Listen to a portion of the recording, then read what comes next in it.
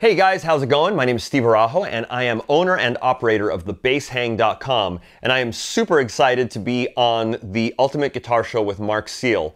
What I'm going to bring to you today is a little bit of low-end bass information for you. So I get asked quite a bit by guitar players, what type of bass should I get for recording? And my first answer is a precision bass. That's what this is right here. So we're going to discuss that. And then my second choice is a jazz bass, which I'll be showing you in a second.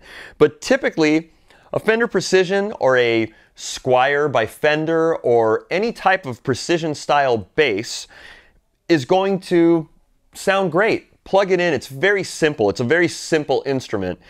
Not the prettiest sounding by itself, but in a mix, it just works. It fits. So typically a Fender P-style bass or a Fender Precision style bass has a split single coil pickup, so it is hum canceling, which is great.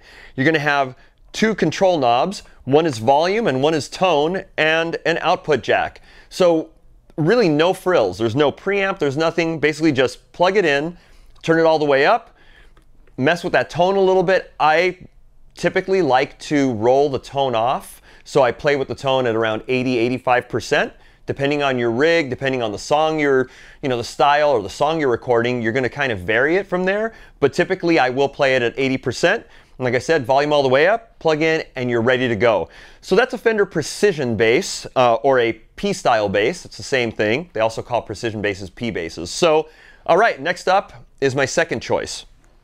Okay, guys, so for my second choice, I always choose a Fender Jazz bass or a jazz style bass. Again, Squier by Fender makes one, G&L, a lot of different companies will make this style of bass. So a jazz style bass or a jazz bass will have two pickups. So it differs from the P bass in that you're going to get a little bit more tonal variance. So two pickups, you're going to have typically a volume knob for each one of the pickups, or a master volume and a blend, and a tone control.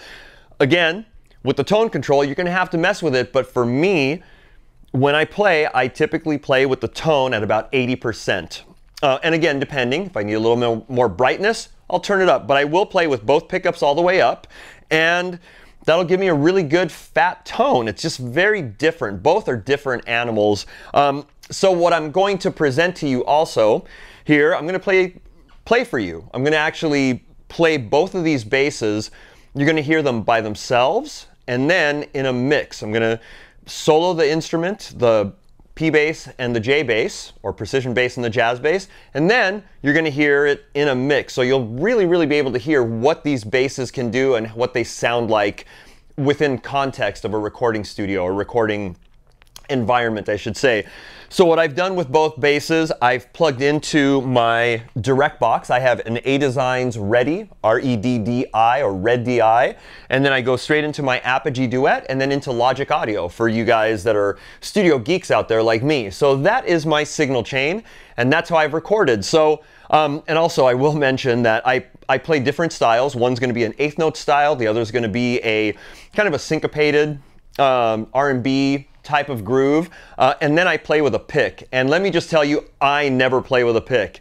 So I do apologize for the slight hiccups there, but I wanted to really kind of show you guys what it sounded like, and you guitar players are going to be much better than me, especially playing with a pick, so you'll at least get an idea of what the basses sound like. So the other thing I should say, with both basses, I did play with the pickups all the way up, the volume controls all the way up, and the tone control at about 80–85%. So I hope you enjoy the recordings, and let's take a listen.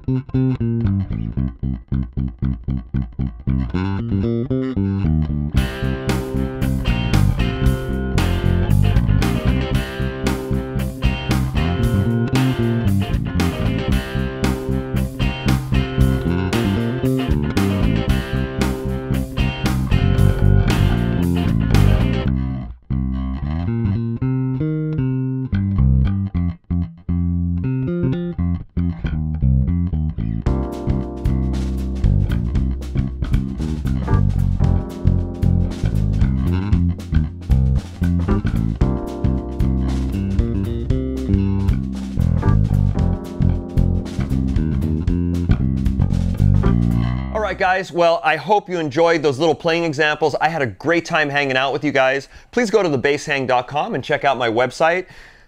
There's a ton of information on basses, recording equipment, effects, and I keep updating it quite often. So check that out, and I want to thank Marc Seal for having me on the Ultimate Guitar Show with Marc Seal.